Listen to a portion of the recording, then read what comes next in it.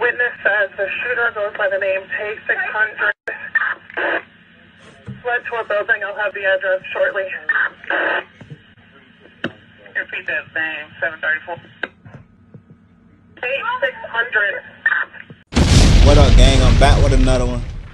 If you already read that title, you already know what's up, man. Your boy Tay600 say he gonna sue me. He say he gonna sue me, y'all. Listen, I'm gonna tell you how clout chasing is real until you get what you looking for. Okay, everybody know E-Day passed, right? So later on that day when E-Day passed, the police scanner recordings was going around, right? About how many times E-Day was shot and all this, right?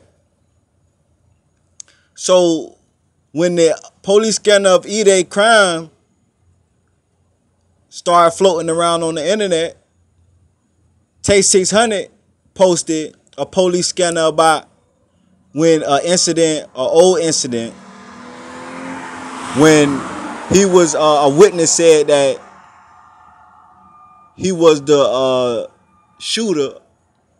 You know what I'm saying? A witness went on the witness told the police that Tay600 was the shooter. So mind you, Tay600 and E-Day was beefing. So what Tay600 did, Tay600 posted that old police recording to make it seem like he had something to do with E-Day, right? And all he put on there when he posted it on his story, what he wrote was, shaking my head, this what this coming to. Now, why would you put that on your story knowing E-Day information is going around and people are already saying that when people, bloggers address it, they say E-Day, who was beefing with Tay600, you know what I'm saying? A lot of bloggers had that as their title. So why would you put that on your story of the police saying witnesses say the shooter was the suspect is Tay600, right? And put shaking my head, this what this coming to, and a sad face. Now, why would you put this on your story around the time, the same day E-Day passed, and around the time when the police scanner of his incident was going around? You know why you did that? To make that seem like you had something to do with it. Now, guess what? You getting backlash for it. You getting bashed for it. You getting threats for it. Now, you want to say, oh, this old. But you didn't say that on your story. When you posted it on your story, you made it seem like a witness was trying to say that you was the one that shot E-Day. Now the pressure on, you want to say that recording was old and ain't have nothing to do with E-Day.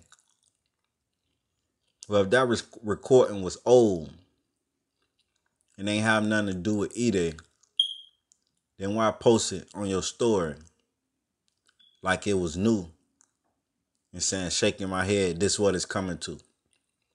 Like, this what it's coming to, somebody snitching on me. You did that for attention. You did that because you knew your name would start ringing and you knew it'd make it seem like you had something to do with E-Day shooting.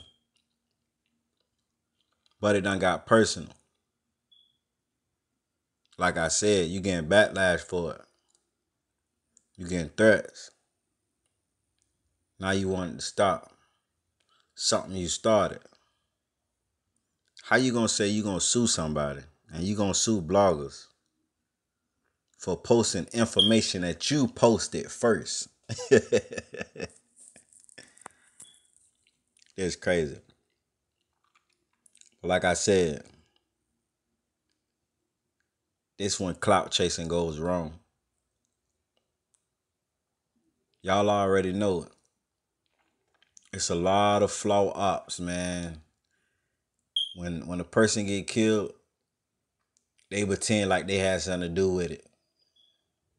And Tay 600, this is the exact situation. You tried to pretend you wanted your name to ring. Your name started ringing. Now you backing out. You can't sue nobody for something that you posted first. And the bloggers and the public just reposted it. So you got to deal with that. Like, comment, subscribe. Gang.